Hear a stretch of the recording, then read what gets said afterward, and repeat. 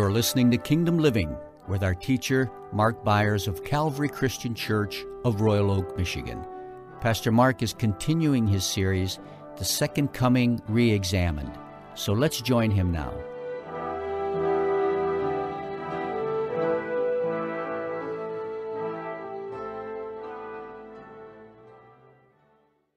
God comes to Egypt, and Pharaoh's there, and he's a wicked king, and he's got a wicked nation. And he says, Pharaoh, I'm sending my servant Moses to you, and I'm telling you, let my people go. Let them out of the earth. Let them out of Egypt. Pharaoh says, no way. God says, okay. You don't want to let them go? I'm going to send a plague. So he sends plagues. So he goes back in, tells them, let them go. No, not going to let them go. Send some more plagues. Let them go. Nope, not going to let them go. Send some more plagues. Why does God do that? Why would God be so patient?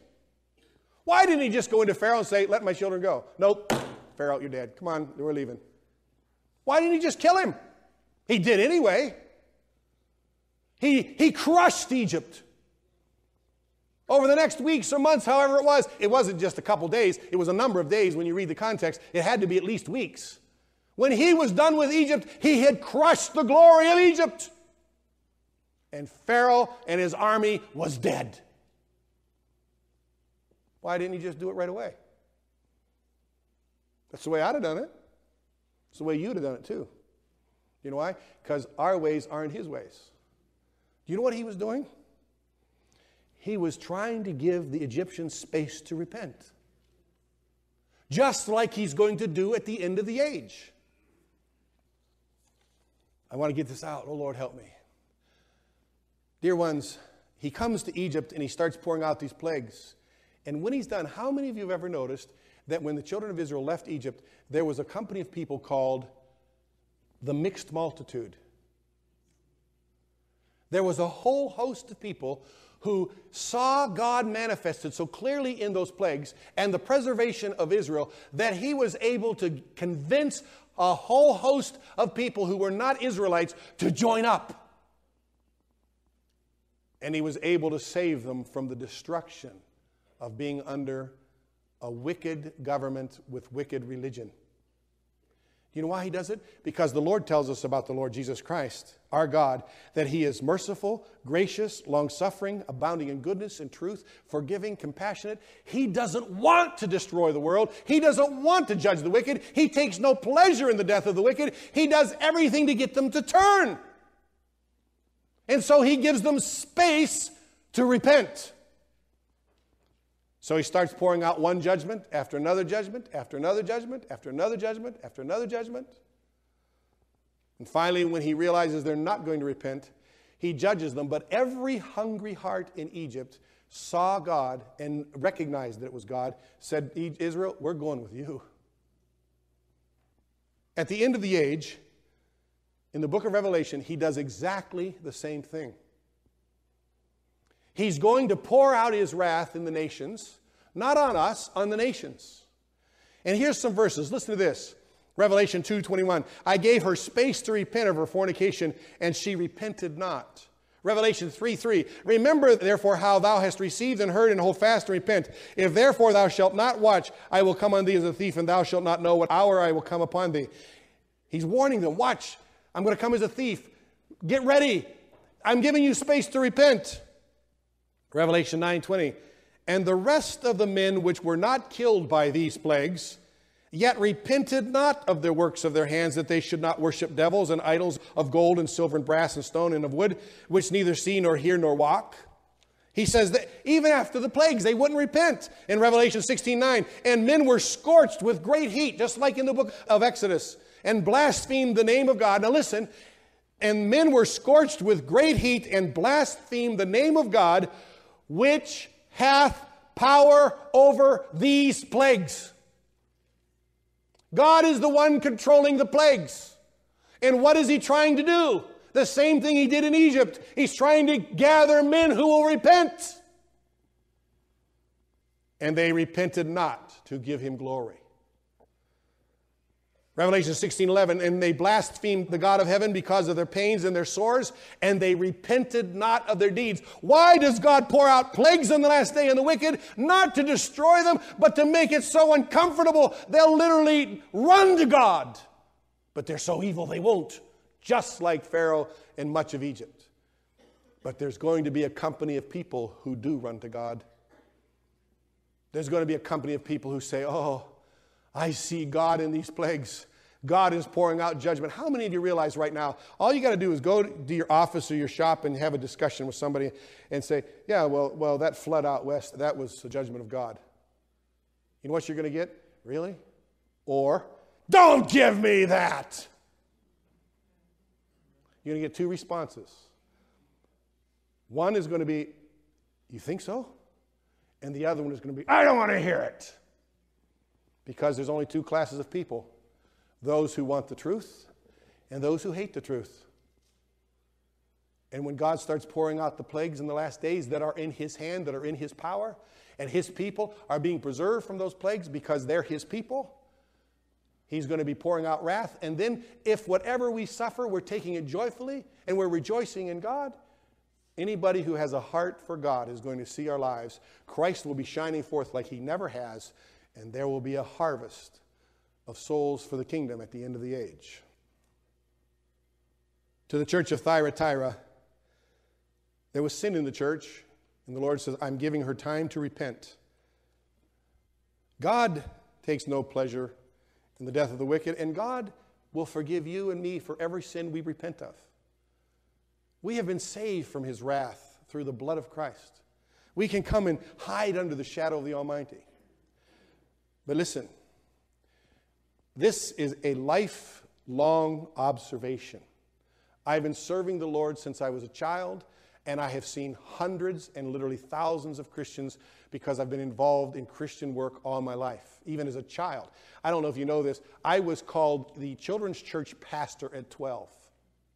It was in the Daily Tribune with my picture because they knew I had a call in my life. I've been involved in church work since I was a child. I have seen thousands of Christians, and I have seen this fact. When trouble, tribulation, pressure, corrections, disciplines, whatever God sends your way comes, you will either become bitter or better, and there's no in between. No in between. You either get on an escalator up by thankfulness or you get on an escalator down with bitterness. And you either become better or bitter. And you're the only one who can make the decision. I can't make it for you. Oh, I wish I could. But I can't. Doesn't work that way. God has given everybody here a free choice.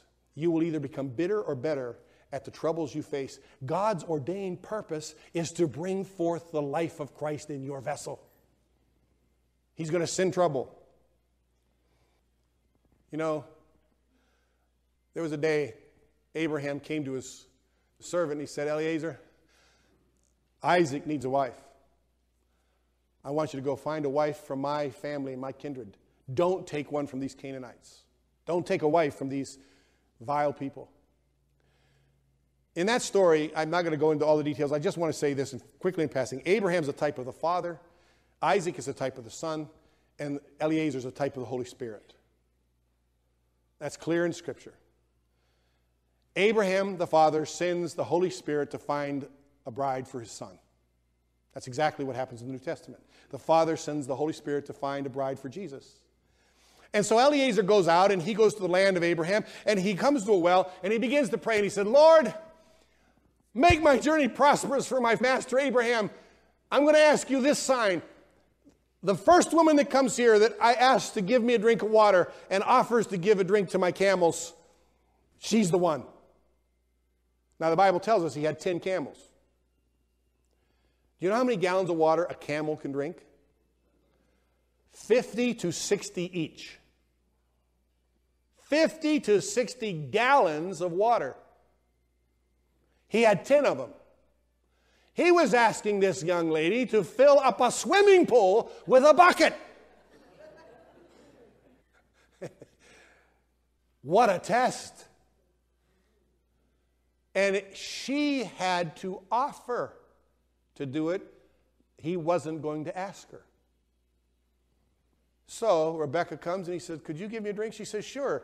And let me water your camels too. And he looks up and says, oh God, you've prospered my journey. This is the one. So he goes home and sees her father.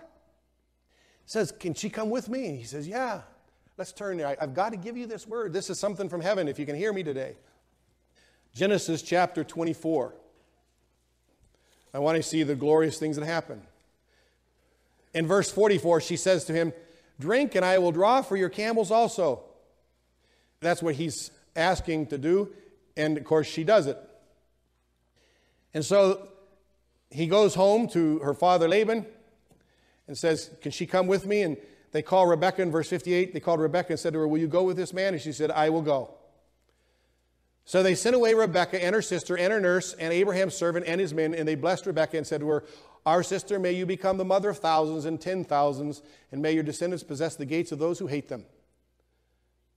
Then Rebekah and her maids arose, and they rode on the camels. It's amazing how often these camels are mentioned in this story. Constantly brought up. The camels, the camels, the camels. Drink the water. If she has to water the camels and she waters the camels, and he has the camels, and then he says, Rebekah and her maids arose and they rode on the camels and they followed the man. Have you ever ridden a camel? I have. Very short distance. I don't like riding horses, but a camel is much worse. I mean, a camel is like getting beat up. A camel is obnoxious as can be. When we were in Bible school, there was a kid, and he was obnoxious. And we went to a zoo on a Bible college day off. We all went to this big park, and there were camels there.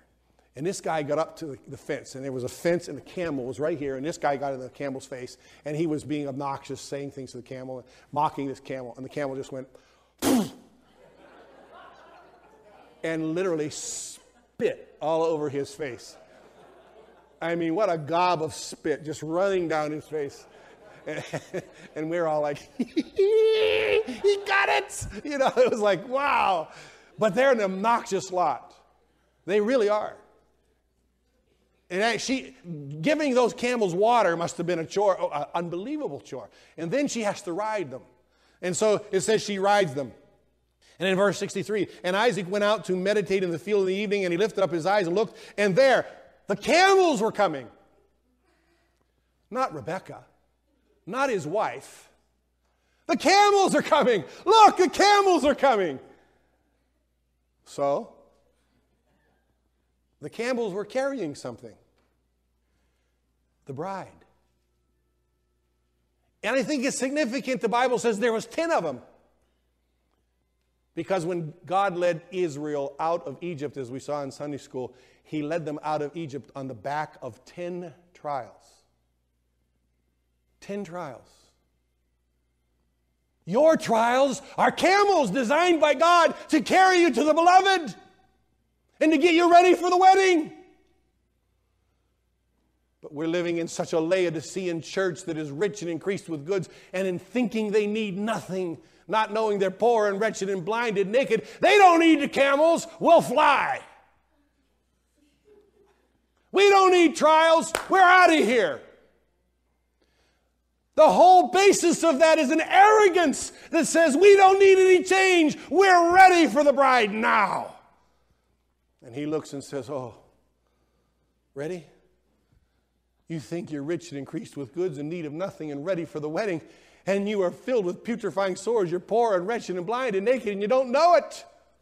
And you think you've got the glory, but you don't. And I can't even marry you in your condition. You need the camels. You need the trials. You need the tribulations, the persecutions, the troubles. And God in his great mercy doesn't want anyone to miss the wedding. So what's he going to do? He's going to pour out tribulation in the last day and get his church ready. Because we aren't ready. Gorgy Venz, the Baptist man of God that spent 13 years in a Soviet prison for the cause of Christ, following his father, who also had spent many a year in Soviet prisons for the cause of Christ. Gorgy Vins came to the United States, and I went to see him. It was an amazing experience. 50 men were on the platform, and I and my wife didn't have any idea who Gorgy Vins was. And we said, let's see if we can pick out the man who's got a countenance of glory. And one man out of the 50 had it, and he was Gorgy Vins. We could pick him out of 50 pastors, all of the same nationality, dressed the same way. His face radiated with the glory of God. And he stood up, and he said, in the Soviet prisons, there are no Baptists or Pentecostals, just Christians. He's seen men get up and take beatings for other men who were so weak that it would have killed them to accept it, just because they loved their brothers and they weren't the same denomination. Church is all divided up and broken up and splintered up, and we're standing here saying, we're ready for the rapture. And God says, no, you're not. But I'm going to send something that'll get you ready. And so when Gorgy Vins got up to the platform to speak, he was speaking through an interpreter, and this one American man who was of the same nationality but had been raised apparently in the U.S., and he got up and he says, and it was an astonishing display of arrogance. He got up and he was the big shot in the meeting introducing Gorgy Vins. And I was grieved to think that man was the man introducing him. And he stood up and says, well, Brother Vins, now that you've been in the United States of America for a number of years, what do you think of the American Christians? And Gorgy Vins looked at him with a broken and contrite heart and grieving eyes and said, I'd rather not answer that question. Then he said, what do you think of American hot dogs? And Gorgy Vins says, oh, they're okay. And then when he began to speak without the interference of that man, life began to flow to that congregation from a man who had the glory of God in an earthen vessel. He didn't want to go to that prison. He said, my father's God became my God, and my father's prison became my prison. He suffered intensely. But when he was set free in the vessel, in that clay pot, in that styrofoam cup, the glory showed on his face. The outshining of Gorgy Vins' life was so clear that you could pick him out of 50 men. Brothers and sisters, we don't need just a simple adjustment to our lives. We need a complete overhaul. And the trials that you go through now, every one of you, and you listen, you have trials. You don't have to go to Soviet communist country like China to suffer. There are some of you right now suffering intense persecution from loved ones. Intense persecution from the pressures of the world. We have to overcome. We're going to see in the book of Revelation, all those 7 churches had different characteristics, and they all had to overcome in their specific area. In the United States, we are like the Laodicean church, rich and increased with goods, and we've got to overcome here too. There's got to be people who overcome in the middle of wealth. And it's a trial to not submit to the pressure of worldliness in the United States. It's a pressure not to become seeker-friendly. As a pastor, I look around and our bills are met. We pay our bills, we pay our staff, and God provides enough for us to do what we do here. But I look at churches around this city who didn't even exist 15 years ago, and they've got $10 million and $20 million pieces of property. One church just bought 80 acres, and they're building a huge, humongous church. And what they've done is they've decided to be seeker-friendly. Money galore, anything they want. And we have to pray in our finances to make sure that we pay our salaries every week. And I know when I preach, I chase people away. And I know when we worship, people get up and walk out of our church, as they did just 2 weeks ago, because we're obnoxious. It doesn't matter that we're biblical, we're obnoxious. They're like Saul's daughter Michal, David's wife, mocks us because we worship the way the Spirit tells us to do it in the Scripture. We suffer. The question is, are we willing to suffer right up to the end and endure unto the end that we might have the glory of God in these earthen vessels? Or you can fight it, you can kick against it, you can resist it. I want you to know, Paul said, there's an eternal weight of glory waiting for someone who will let God put him in the midst of fire. He has saved me from a life of eternal misery. I want to embrace his purpose for that eternal place. And I guarantee you there's going to be a day when those who embrace the cross, embrace the troubles, embrace the fire, and don't let the fire make them smell like smoke, and they come out better instead of bitter, that they're going to shine like stars in the glory of God's kingdom. And those who reject it will be there, saved, yes, they'll be there, but they will find out what they decided to miss because of their carnal choice. God help us. The Lord Jesus is looking for a bride, and he has sent camels to carry us to him. A.W. Tozer said it this way. One of the most profound sentences I've ever read in my life in any book. He said, God can't use a man greatly until he has wounded him deeply. It is the troubles, the tribulations, the trials that qualify us to be used of God in a wonderful way. May we, like the scripture says, here is the patience of the saints. Here are those who keep the commandments of God and the faith of Jesus. And that is right in the middle of the book of Revelation. We're not getting out. We're going to be purified by fire. And by God's grace, the only thing that'll burn away is the ropes that bind us, and we'll come out not smelling even like smoke. But you can come out smelling like smoke. And let me tell you, if you do, everybody around you will know you're bitter, except you. I was bitter once. Somebody said, you're bitter. I said, I'm not bitter. They said, by the way you even answered me, I know you are. I'm not bitter. If you're not embracing the fire, you're getting bitter. And it'll be seen by everybody ultimately. God is going to purge his threshing floor.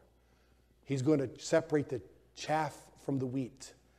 And the way that happens is they just take the wheat and they throw it in the air, and the wind blows the weak, light chaff to the side, and the pure wheat falls down. And then the winnowing man throws it in the air again, and the wind blows the chaff away and allows the grain to settle. And the way they separate wheat from chaff in Israel in the old days, they would just throw the wheat into the air. And God's going to take the church, and he's going to begin throwing us into the air for a 3.5-year period. And in that period, the winds of adversity are going to be blowing. And as they blow, the chaff in the church is going to be driven away. And what's left is going to be fine flour for the nations. Let's stand this morning. Oh, Father, we are flesh and you know it. You know that we're but dust. And Father, there's nothing in us except Jesus that can glorify your name. There's nothing beautiful or attractive about us except the glory of God in us. Every other beauty and every other attractive thing about us fades with life and years. But the beauty of Jesus only gets richer and fuller and clearer and better. You're looking for a people who will show forth your glory to the nations. You're looking for a people who will endure unto the end, that you can entrust the nations and the government of the nations to. We realize that we're not ready, but we realize we need the winds of adversity. We need the stirring up of the winnowing fork of our God. And we need the purging of the Holy Spirit to work in our lives. We need the camels to carry us to our bridegroom. I'm asking you in Jesus' name to put such an anointing upon this congregation of people that we will be willing to face the fire and not end up being filled with the smell of smoke, offensive and obnoxious to those around us, but may we be filled with the fragrance of Christ. May the life of Jesus be made manifest in these mortal bodies. that Jesus Christ might be exalted and people drawn to our God like the mixed multitude in Egypt to Israel. May our lives be a praise to your glory. In Jesus' name, amen.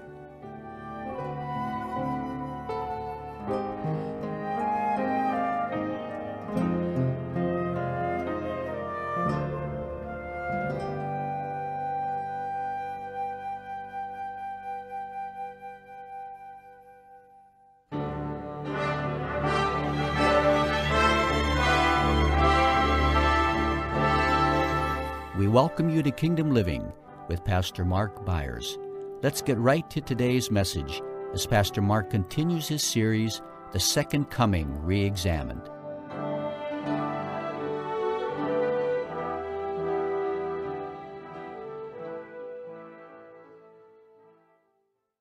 Jeremiah said in chapter 1, verse 9, "Then the Lord put forth his hand and touched my mouth, and the Lord said to me, Behold, I have put my words in your mouth. See, I have this day set you over the nations and over the kingdoms, to root out and to pull down, to destroy and to throw down, to build and to plant."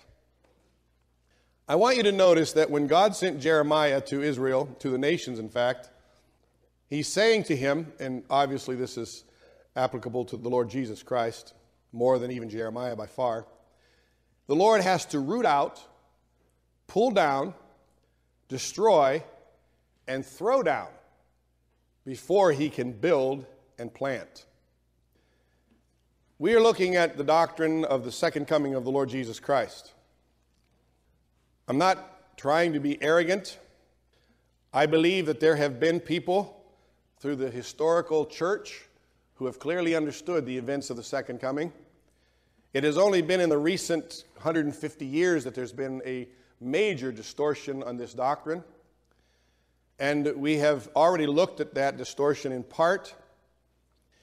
And I feel like I have to tear down some concepts before I can build the right ones.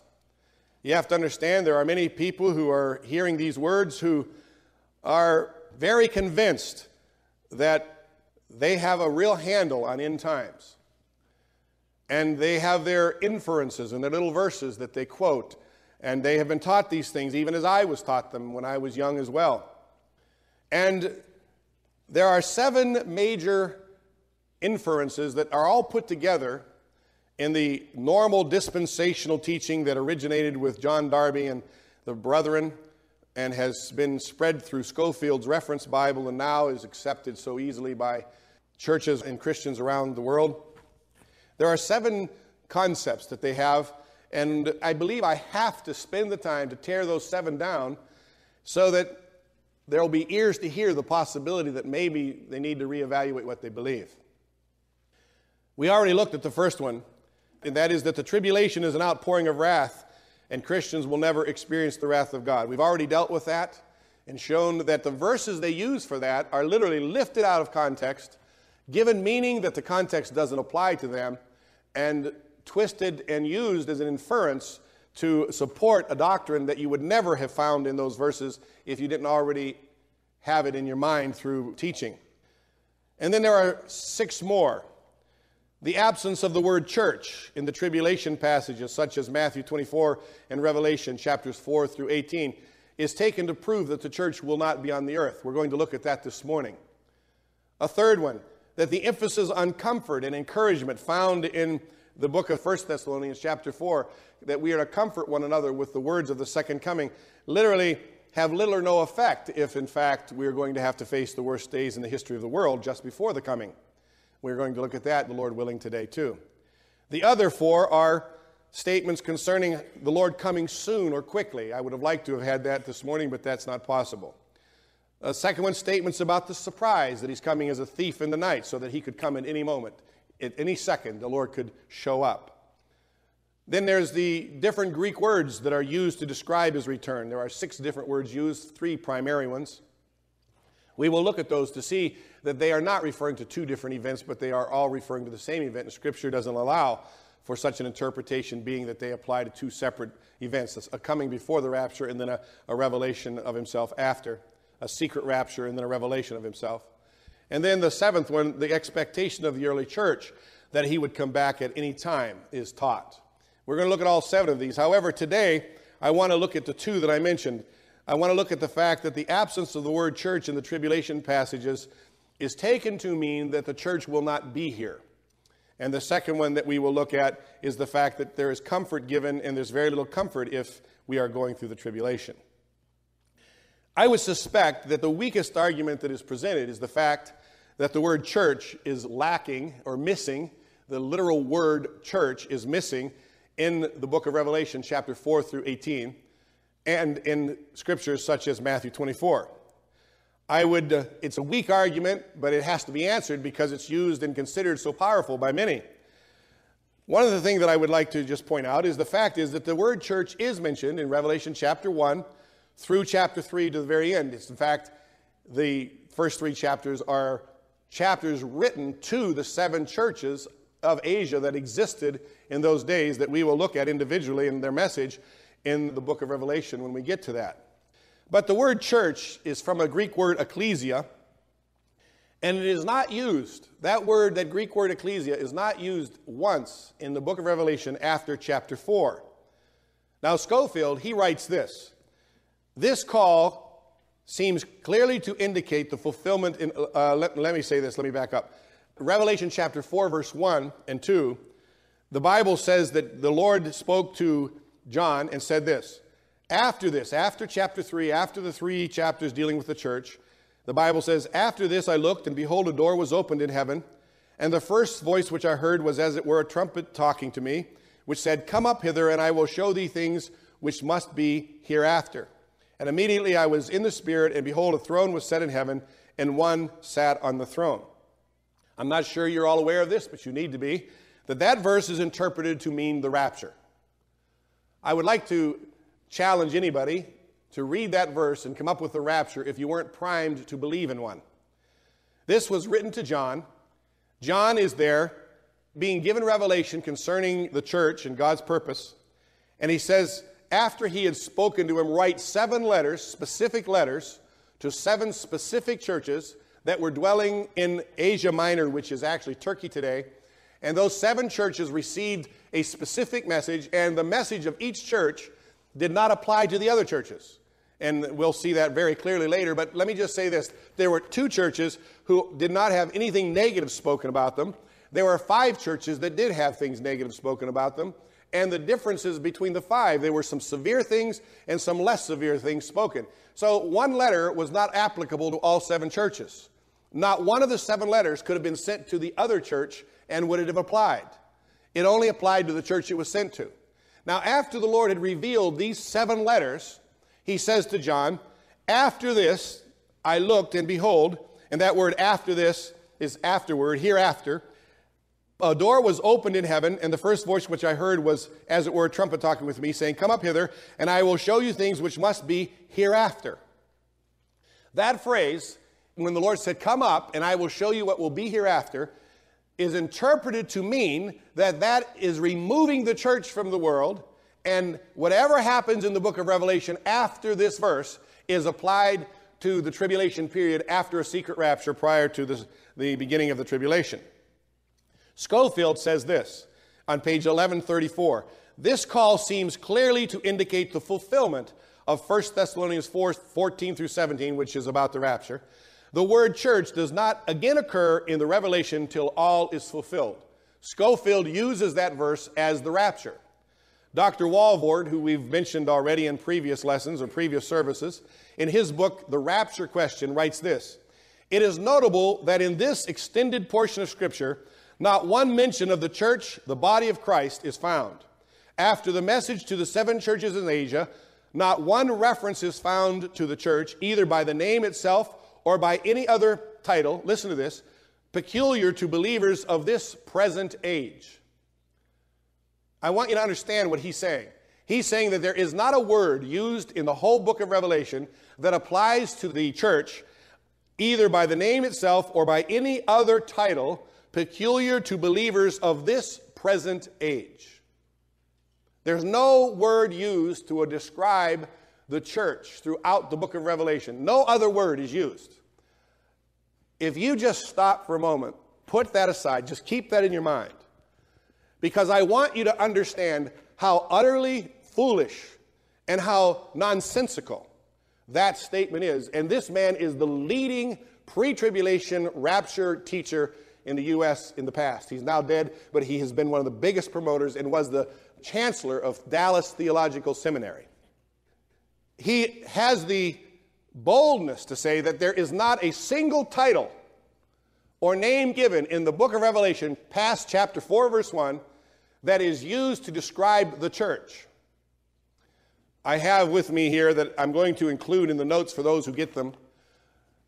Every time the word saints is used in the New Testament, including the multiple times that the word saints is used in the book of Revelation. He literally wrote a book showing, to prove his theology, he is so bent on his theology, he wrote a book to prove that everywhere in the New Testament the word saints is used, it applies to the Jews. But when you read the verses that I have listed here, you have to destroy the New Testament to even come close to believing such a nonsensical thought. To say that the church is not called saints in the New Testament is nothing short of idiocy. And that's a strong statement.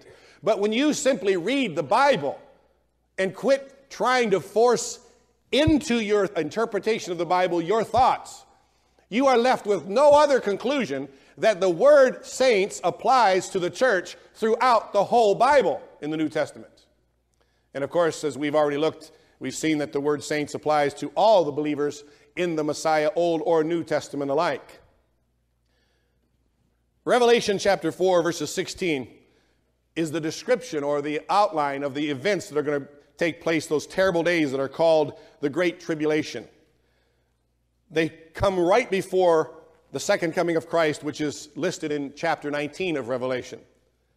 The words elect and saints are taken to apply to only Jews by those who interpret the Bible this way. Therefore, everything in Revelation chapter 4 through Revelation chapter 18 is applied to the natural Jewish people and is said to be all related to Jacob's trouble.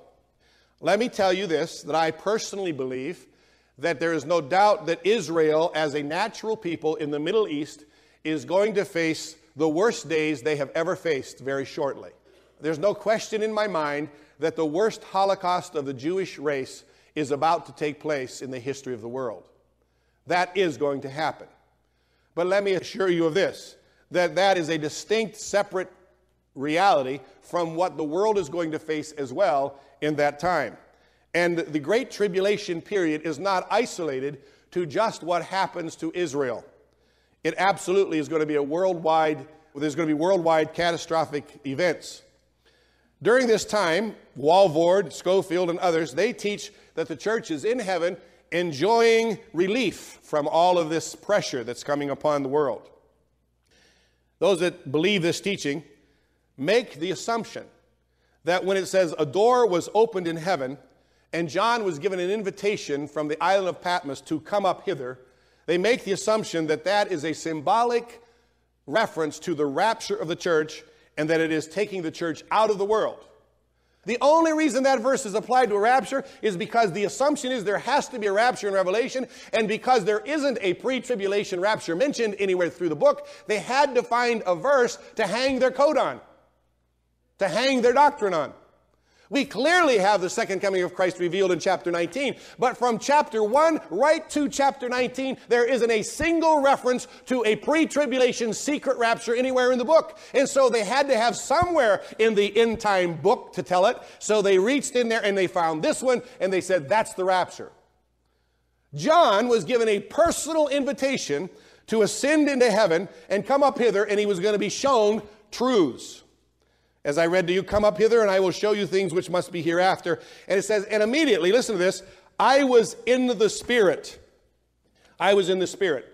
Just an aside, let me say this to you for your understanding, that it is also an additional common belief among pre-tribulation rapture people that nobody besides the 144,000 Jews that are sealed are going to be preserved during that period. The judgments of God come on everybody else who aren't sealed. The idea is that the Great Tribulation is called Jacob's trouble, and it doesn't have anything to do with the church. It's just simply going to deal with the Jews. The church is removed, and they're not mentioned, and so because they're not mentioned, according to this theology, they must not be there. And if the church is not mentioned, they must be absent, or else they would have to have been sealed, and they aren't sealed. Now let me just reduce their whole argument to one sentence, and then we're going to dissect it. This argument can be reduced to the reasoning that where the church, or ecclesia, the Greek word for church, is missing, the church is missing. Their theology can be reduced to one sentence. Wherever the word church is not listed, the church doesn't exist there. Where the word church is missing, the church is missing. Where the word isn't listed, the church isn't listed. Now, we're going to start looking at that right now. We're going to look at that individually, look at some concepts. First of all, there's a tremendous assumption made that John represents the whole church. To interpret that verse to mean the rapture, you have to say John is a symbolic type of the whole church. Quite frankly, a close examination of Revelation 4:1 doesn't allow for that. There is nothing whatsoever that suggests from the biblical record that they're referring to a rapture here. This verse simply describes the revelation of things to come, and it was given to John in a vision. And the Bible nowhere says, now listen, the Bible nowhere says that John was lifted up into heaven from the earth. It says that he was taken in the Spirit. And he was shown things concerning the future state of the church. And nowhere is there ever a rapture mentioned about the future state of the church. John only says he was in the Spirit. And he was shown things that would take place after the 7 churches. It is completely a pure assumption that he was actually caught up to heaven, and he was only actually seeing a vision. Furthermore, if he were actually caught up into heaven, it is only an assumption that his being caught up represents the rest of us. Other people were caught up to heaven. How many of you realize Paul the Apostle was caught up to the 3rd heaven? And that is not used to represent a rapture. John was simply taken into the Spirit, and it's interesting what it says. He was taken into the Spirit on the Lord's day. On the Lord's day. We're going to look at what that means on the Lord's day. He was caught up. He was shown things that was going to take place. And I would challenge anybody to give me a single biblical proof to show outside of their own interpretation and their own presumption and their own assumption that Revelation chapter 4 verse 1 has any biblical support whatsoever that John represents the whole church. You know, whenever you give a type in the Bible, you are required by biblical interpretation to establish that type with Bible verses to prove that's what it means. If you say, for an example, that the number 6 represents man, you better show why 6 represents man. If you say water represents the Word, you better have verses to show why the water represents the Word. If you say the oil represents the Holy Spirit, you better have verses to represent why the oil represents the Holy Spirit. If you say John represents the church, you better have some verses to prove John represents the church, or you're simply interpreting the Bible with personal, private interpretations. There isn't a single biblical proof that John represents the church. This was simply a biblical revelation that John was in exile on Patmos. The Holy Spirit comes to him, says, come up here and I'm going to give you a vision. And when Paul had his vision, remember, he was taken up into the 3rd heaven. Paul said, I don't know whether I was in the body or out. He wasn't sure he was physically in heaven or not. John was clearly said, I was in the Spirit. He did not say he was physically caught up. He was just simply in the Spirit in the heavenly places. How many of you know that the heavenly places have been opened to us? And to equate John as being in heaven and as a type of the church is purely an arbitrary inference to what somebody wants to believe. Now let me further prove what I'm saying. John being taken up into heaven, if that means that we should look for the church in heaven, then we also must realize that John was taken in the same book, in the book of Revelation. John was taken into the wilderness, into Babylon. Are we to assume that the church goes to heaven for a season and then they got to come back down to Babylon because John's now in Babylon? John, the same book where they're saying John was taken up to heaven proves that the church is in heaven. The same John that they're using to represent the church going to heaven is the same John that later in the book is represented as being carried in the Spirit into the wilderness, into Babylon. How come he's no longer in heaven if he represents the church in heaven? You can read that in Revelation chapter 17, verse 3. So he carried me away in the spirit into the wilderness, and I saw a woman sit upon a scarlet-colored beast full of names of blaspheming, having 7 heads and 10 horns. And we know that that was the harlot, the mother of abominations, the mystery of Babylon the Great. Those who clearly assume that this is the rapture must also assume that this church that he represents is now found in Babylon. Furthermore, it is repeatedly revealed in the book of Revelation that John is found back on the earth on a number of occasions. For an example, Revelation 10:1, and I saw another mighty angel come down from heaven. If he saw him coming down from heaven, he obviously wasn't up in heaven. And so here John is on the earth. And then it says this, Revelation chapter 11, verse 1, and there was given me a reed like a rod, and the angel stood saying, rise and measure the temple of God and the altar and them that worship. And he is measuring the temple on the earth, and this temple was going to be trodden under feet of the Gentiles. He clearly wasn't in heaven there. So throughout the book of Revelation, we find John back on earth, in Babylon, in the wilderness, measuring the temple, and also he's back on earth seeing an angel come down from heaven. So if he's representing the church being raptured into heaven, why is he back on earth throughout the whole book? Are you following me? Later on in chapter 13, verse 1, it says, and I stood upon the sand of the sea and saw a beast rise out of the sea. Now John is standing by the seashore and is seeing the Antichrist come out of the sea. If he is representative of the church in heaven, how can he be on the seashore seeing the beast arise? If you take their interpretation, you have to say this, John was there when the Antichrist was revealed. And if John represents the church, taking their own theology, you destroy their own concept. Sometimes he's pictured in heaven, sometimes he's on the earth. You cannot separate the two. Therefore, if he represents the church, then why is he back on earth throughout the whole book of Revelation? He cannot be a representative of the church in heaven. They point out the church isn't specifically mentioned by name. But let me point out to you that the church is not specifically mentioned by name in chapter 19 through 21, which is the rapture, the second coming, and the setting up of Christ's kingdom on earth, and where he comes back with 10,000 of his saints. The word church isn't used there either, except pre-tribulation rapturists fail to make mention of that. It's only portrayed in symbolic language, such as the bride. Although the church is never mentioned in connection with any of the earth's scenarios during the tribulation, I would like you to notice, if you read your book of Revelation, that nowhere is the word church used in the heavenly scenarios either. None of them. This interpretation is based exclusively on the fact that the word ecclesia or church isn't found in these chapters. It's taken to mean that the church isn't here because it's never mentioned. They must be removed. I would like to look at that word ecclesia. There's a reason why the church isn't mentioned during the tribulation period. The word church is a specific Greek word with a specific Greek meaning. It means the called out ones. It is used 118 times in the New Testament, and 115 times of that 118 it is translated church.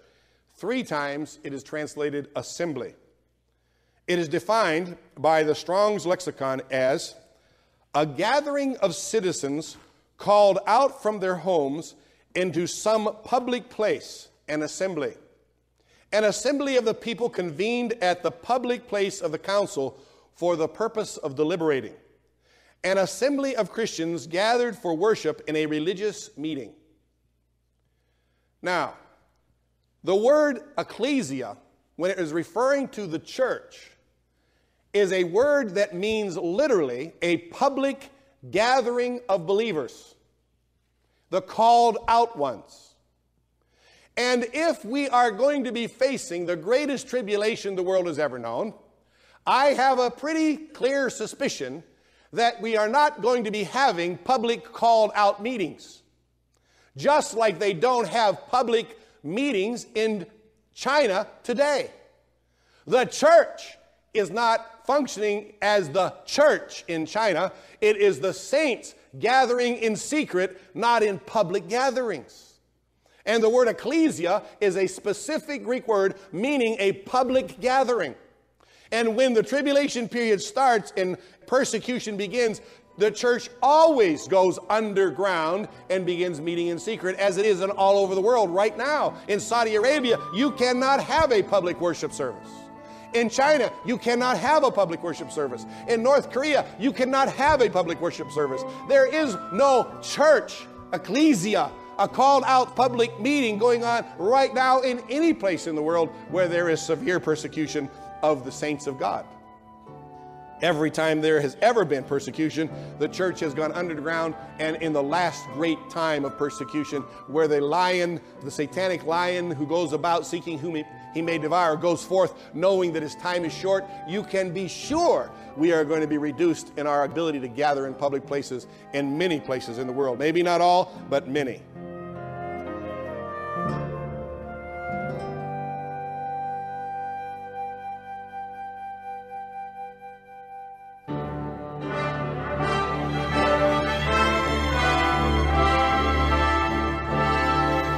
The Second Coming Re-Examined is our current broadcast series.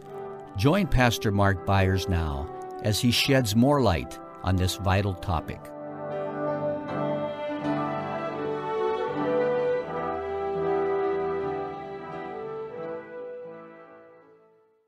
I would like to point something else out to you about tribulation, this interpretation that is given, that because the word church isn't found, the church isn't there. If we use that same theology, that same method of interpretation, where the word church isn't found, the church isn't there, therefore in Revelation 4 through 18, the church does not exist on the earth because it's never mentioned. If you ask somebody who believes in the pre-tribulation rapture where the rapture takes place in the book of Revelation, they'll tell you chapter 4. It's interesting that the word church isn't found in Revelation chapter 4 either. And yet that's the verse they used to tell the church was raptured. Using that same method of interpretation, in the visions of heaven that are found in Revelation 21, the word church isn't used. So is the church not in chapter 19, 20, and 21? No pre-tribulation rapture theologian would say that. If we follow their own argument, we must conclude that since the word church is not found in heaven, the church must not be in heaven, because it's never mentioned in heaven either in the book of Revelation. Nowhere is the word used in the book of Revelation, heaven or earth, nor at the end after the rapture or at the second coming or anywhere. The word church isn't used. Does that mean the church doesn't exist in any parts or any of the teaching of the book of Revelation? No pre-tribber would use that theology to interpret the Bible, because if they did, it would destroy their own theology. But let me say this to you. Any interpretation of the Bible that you're going to use must be systematic. However you interpret one section of the Bible, you must interpret the rest the same way. If you're going to say, because the word church doesn't exist in that section, it doesn't apply to the church, then you must take that same systematic theological method of interpretation and apply it to everywhere else you study the Bible. Every single place. You can't have a method of interpretation in one place in the Bible and then just simply throw it away and interpret completely differently somewhere else. You will end up having the Bible say anything you want it to say. Now let me say this to you. The word church is not used in over 6 of the epistles in the New Testament. It is never mentioned in the book of 2 Timothy, Titus, 1 and 2 Peter, 2 John, or Jude. The word ecclesia does not appear in any of those books. Are we to take that same theological method of interpretation and say the word church isn't in those books, so they must not apply to us? If you're going to interpret Revelation 4 through 18 that way, you must likewise apply that same method of interpretation to 2 Timothy and Titus and so forth that I've just mentioned. It's very interesting that the word church doesn't appear in Revelation, but the word saints and elect does. I also have a list included in my notes that for those who get the notes, if you want them, that includes every place the Greek word translated elect is used. And that word is used all through the New Testament to apply to the church, and it is also used in the book of Revelation to apply to the church. The word saints is used around 50 sometimes in the New Testament, and it always applies almost every time to the church after the cross particularly. And when you come to the book of Revelation, it still applies to the church. But Dr. Walvoord has decided that the word saints doesn't apply to you and me. It doesn't apply to the church. That is an arbitrary division of Scripture to divide the Word of God to meet a dispensational theological position that is error. You can't say the church is not called the saints in the book of Revelation if the church is called the saints anywhere else in the New Testament. If the saints are the saints in the book of Revelation, then the saints are the saints in the book of Corinthians. And if they're the saints in Corinthians, then the saints in Revelation. The saints are the saints. And you can't just arbitrarily say, oh, that doesn't fit my theology, so the saints applies to the Jews. And the elect, of course, that doesn't fit my theology, so the elect is now speaking of the Jews. Let me assure you of something. We've already seen this. The elect has always been the Jews that believe in Jesus and the Gentiles who believe in Jesus. The elect has only been the people who have received the promise of the Messiah, Old or New Testament, prior to the law or after the law, after Christ or before the Christ. Anybody who believed in the Messiah and trusted his work for their salvation was elect. And to say otherwise is a tremendous distortion of the revelation of Scripture. The saints and the elect are not referring to Jews. They're not referring to Israel. They're referring to the Israel of Israel. Remember what I said a few weeks ago. All Israel isn't Israel. The only Israel that has ever been acknowledged by God is those who have Israel, the name of God, the name of Jesus living in them. And we are Israel because we believe in Israel, the name of Jesus. That's one of his names. I would like to point out something to you, that the book of Revelation, as well as Matthew 24, which we're going to look at in detail, both tell us that the book was written to the saints. Revelation 1:1 says, the revelation of Jesus Christ, which God gave unto him to show unto his servants things which must shortly come to pass. And he sent and signified it by his angel unto his servant John. Now, who are the Lord's servants? You have to answer that question. If this message was written to the Lord's servants, who are his servants? How many of you realize the New Testament calls us his servants? The church is his servants. So the book was written to his servants, and the New Testament tells us his servants are the church. And then the end of the book of Revelation, he says this, I, Jesus, have sent mine angel to testify unto you these things in the churches. He ends the book saying, I have written what I have just written for the churches. Why in the world would he take the time to detail all these events of the tribulation in such clarity and write it to the church that it doesn't even apply to? Why would he give details like he does in Matthew 24, where he is speaking clearly to his disciples, having just rebuked Israel? I don't know if you're aware of this, but Matthew 24, we'll see this clearly in a couple weeks. Matthew 24 is a discourse that took place on the Mount of Olives. And what happened was, in Matthew 23, Jesus is in the temple. You can read this week for your own information. He was in the temple, and he turns to the Jews, and he begins pronouncing the woes. One woe after another woe, after another woe, after another woe. And then the last thing he says to them is this, your temple is left unto you desolate, and you will see me no more again until you say, blessed is he that comes in the name of the Lord. And it says, and Jesus went out. Who was Jesus? He was God in the flesh, wasn't he? And Jesus turns to their temple, and he says to the Jews, your temple is now desolate, and you will never see me again till you say, blessed is he who comes in the name of the Lord. And the next phrase is, and Jesus went out. He went out from where? He left Israel's temple. God left their temple. And after he walks out of the temple, the disciples are really nervous because of what he just said to all those leaders. He said it to them all. He condemned them all. I mean, read what he says. You brood of vipers. You rotted graves. You hypocrites. That's what he said to them. All the blood of all the righteous men from Abel till now is going to come on you. And your house has left you desolate. You'll not see me again till you say, blessed is he who comes in the name of the Lord.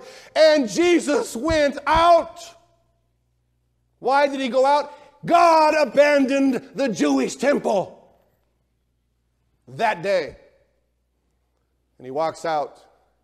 The disciples are nervous. And they say, look at all this wonderful temple, Jesus. It's like they didn't have anything to say, so they said something stupid. You never ever do that? I do that all the time. I'm working at not doing it, but I do it quite often. So the disciples are in that kind of a spot, and they're looking around. Jesus, look at this beautiful temple. And Jesus said, let me tell you something about this temple. Not one stone is going to be left on another. It's going to be thrown to the ground. Why? Because I've just left it. I don't have any use for it anymore. The temple that I'm interested in is you, Peter, and you, James, and you, John. You're the temple. And after he said that to them, they really got concerned. They said, when are these things going to be? What shall be the sign of your coming and the end of the world? And he begins telling them what's going to happen. He begins exhorting them what's going to take place. As he walks across the Kidron Valley and up on the hill to the east side of Jerusalem, he gets in the Mount of Olives, and he sits down and begins explaining to them what's going to happen in Matthew 24. And as he's speaking to those disciples, he gives them all these tremendous details of what's going to happen. And he says things like this: I've told you, when you see that no one deceives you.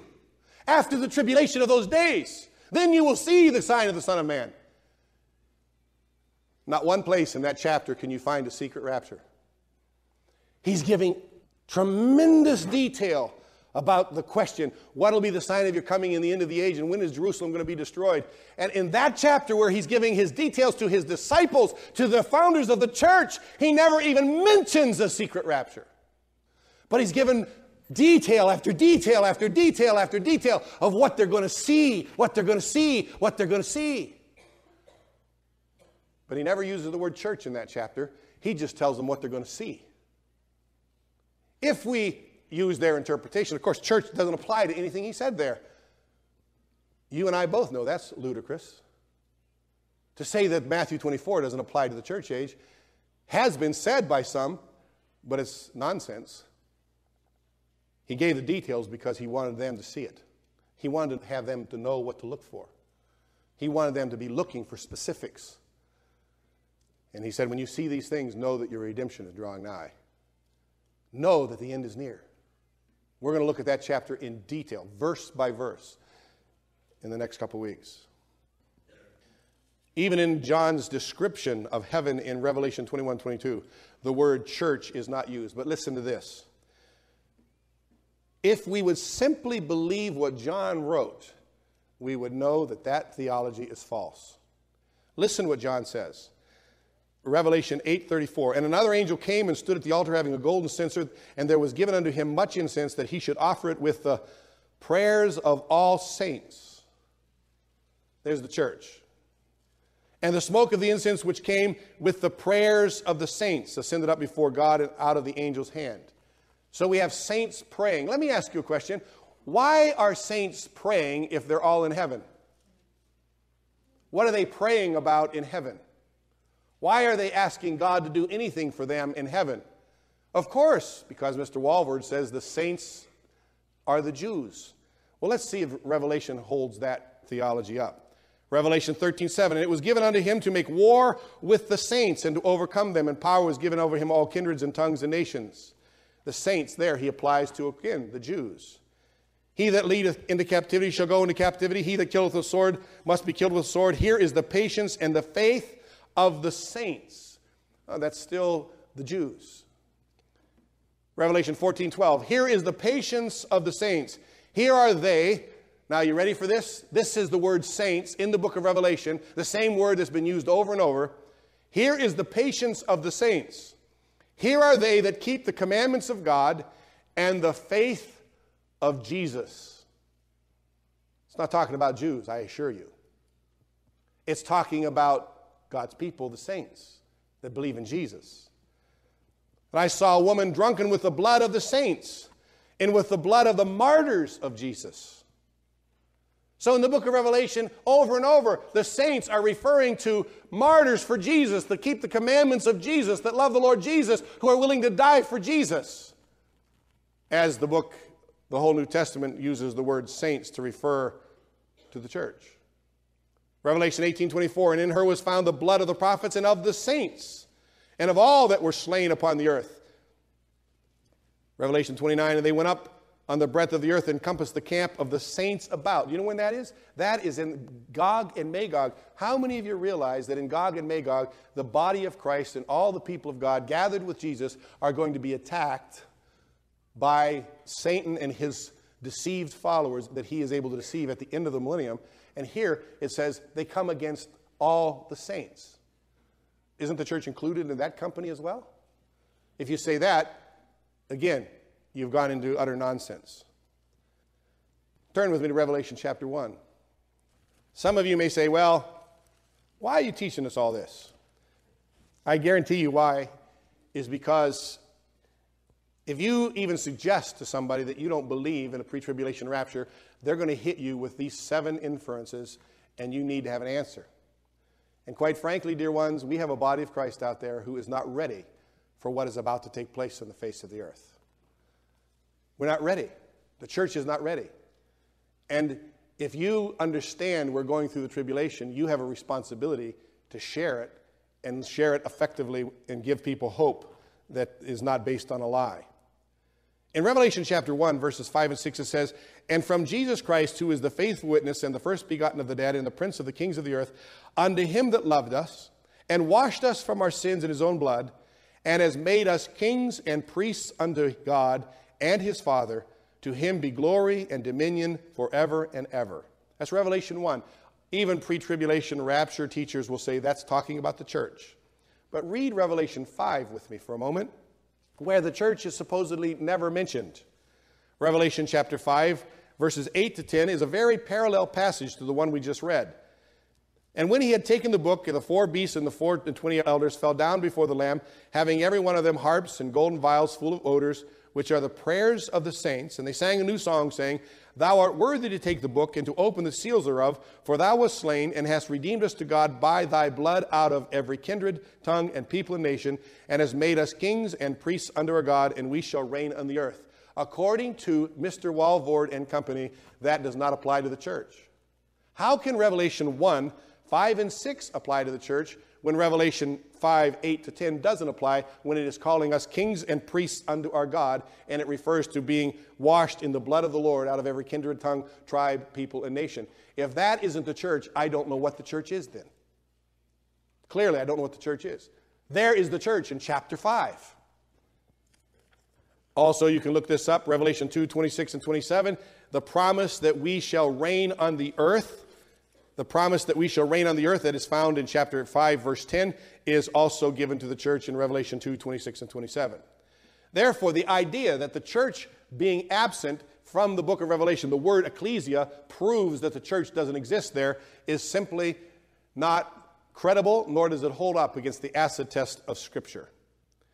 Now, I want to move quickly into something else. The third, the emphasis on comfort and encouragement. I won't spend as much time here, but the emphasis on comfort and encouragement. Turn with me to 1 Thessalonians.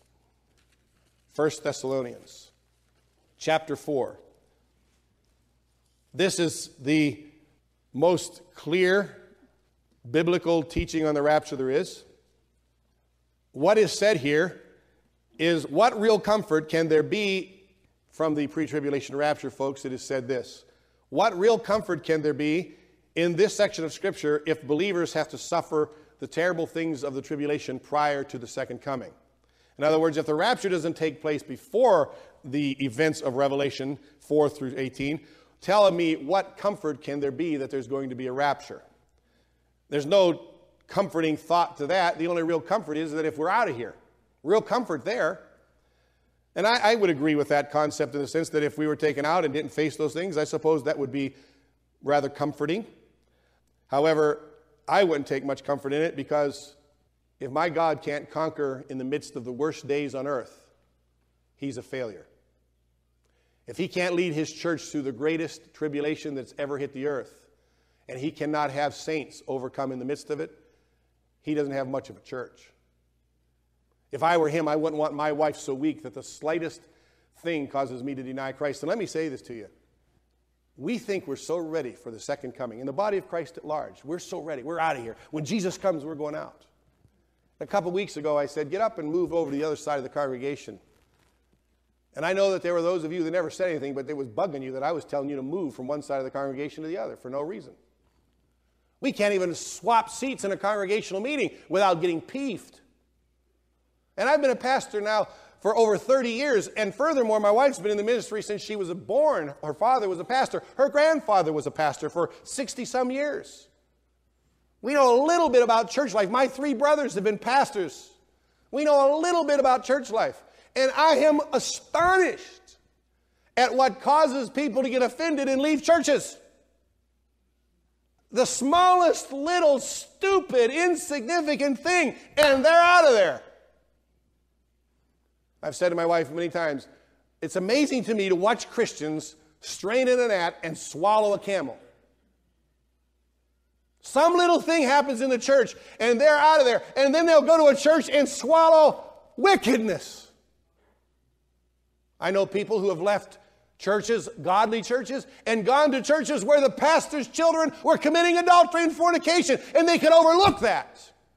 But they couldn't overlook some silly little offense at the church they were in.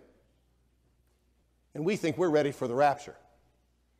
We're ready for Jesus. We're a church that's without spot or wrinkle, and we are fully dedicated to Jesus. It's amazing to watch Christians throw out the towel over the silliest little thing. We're not ready for the Lord. We need a tribulation to sort out the wheat and the tares. The people that don't want to hear that are the ones who are the tares. The ones who aren't tares are saying, I just want to be the finest of wheat, and if I have to be ground to powder to be the finest of wheat for my Lord, I'm willing to be ground to powder. I want you all to know something. I go about mourning all the day long. When I was a young man, I was very frivolous and foolish. I was so silly that my wife was hesitant to marry me. I was a goof-off. I used to go hunting in my suits between classes in Bible college. I do silly things, just silly things. I remember sitting in Bible school class with a squirt gun in the middle of class, squirting the guy behind me under my arm. I mean, that's the kind of things I do. I got married in 1977. My wife's roommate, who was from India, came to visit the U.S. and stopped by our house. 7 short years after, she came to my wife and she said, Mark has sobered. Just 7 years of working in the body, and I sobered. It's been 30 years now. 33.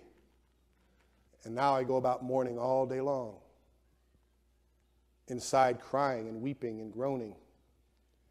Because I know what is ahead. And the body of Christ isn't ready. And when it's happened around the world in other countries, the chaff was driven away. And the church was reduced to pure wheat.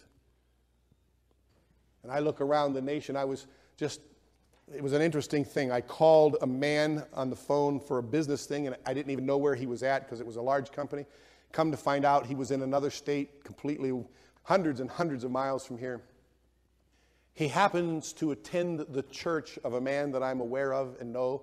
I'm personally aware of the kind of things that have gone on in his church. I know quite a bit about that man's church. I thought he had a church of about 1,000. And so I said, oh, you attend that church? Yeah. So so-and-so's your pastor? Oh, yeah. I said, oh, yeah, I know about him.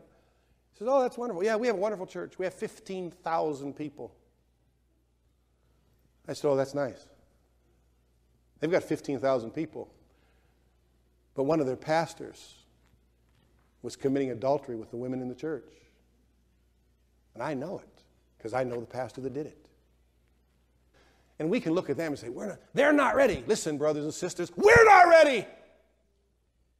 We are not ready for the coming of the Lord. And that's why Jesus would say, will I even find faith when I come? Why would he even say such a thing if we're also ready? The Church of Jesus Christ is backsliding right in front of my eyes. And I've watched it grow more and more worldly and more ungodly. And the pressures are coming in on us, and we're succumbing to things. The Lord is saying, I've got to do something to get my bride ready. the average Christian is to say, I'm out of here. I'm gone. You can stay if you want. Let me tell you something, honey. You aren't deciding whether you go or stay. The Lord is. And you may believe a lie all you want, but if God has decided there isn't a pre-tribulation secret rapture, you aren't going whether you believe it with all your heart or not. I don't care how sincere you are. And quite frankly, if I'm wrong, on the way up, meet me, and I'll say, hey, I was wrong. What do you know? I'm wrong. For the 999,000th time, I'm wrong. Praise God, I was wrong about this. But if you believe in a pre-tribulation rapture and you're wrong, you're in a different ballpark. In fact, you're in big trouble because you are not prepared. You're not forewarned. Your emotions aren't ready. You're thinking you're out of here. You'll even consider denying Christ because you don't believe that he's faithful. You'll even be deceived by the Antichrist possibly because you won't believe it is the Antichrist. Oh, this can't be the Antichrist. I'm out of here. Really? I'm going to show you from Scripture that's not true.